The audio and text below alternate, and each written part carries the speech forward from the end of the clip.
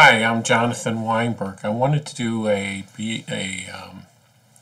brief update on the Boston safety pen that comes from Noodlers. I have to say that I really love the ebonite material of the pen. I love the way the pen goes up and down when you open it.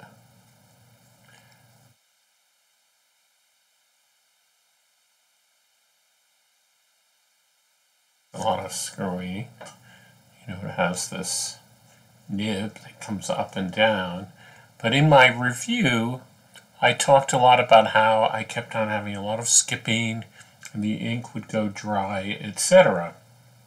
And my friend, the brilliant pen artist and pen reviewer, Mark Compagnie, it's hard to pronounce his name, contacted me, and he said that he thought that one of the problems I might be having with the pen is that when the nib goes down and you're supposed to feed ink into it, that that you can have a problem where the ink isn't really getting into the barrel. And he knows this because he has a special version of the pen that was made just for a pen show, which is made with clear plastic, so you can see sort of what's going on.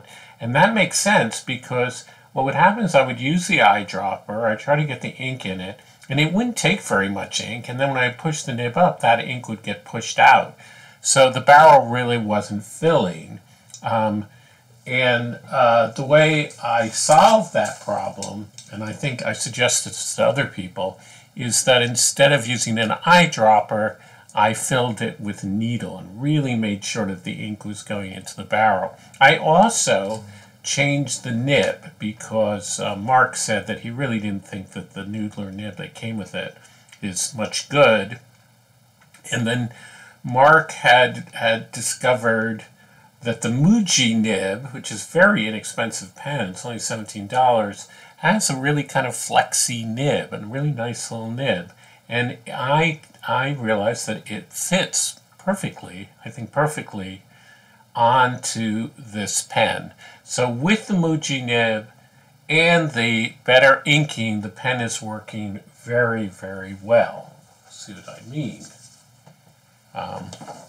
I had it closed for a while, and it immediately starts up. And also, this nib has a bit of flex. I really like it. Muji pen is around $17.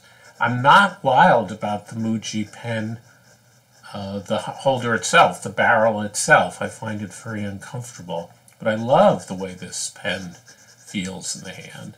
So now it's much better. I still feel that it has the problem that how are you to know when the pen runs out of ink?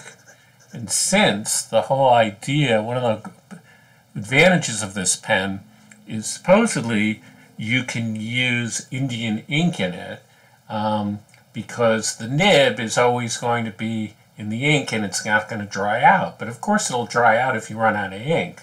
So I think that is a disadvantage of the design. It should be made out of clear acrylic.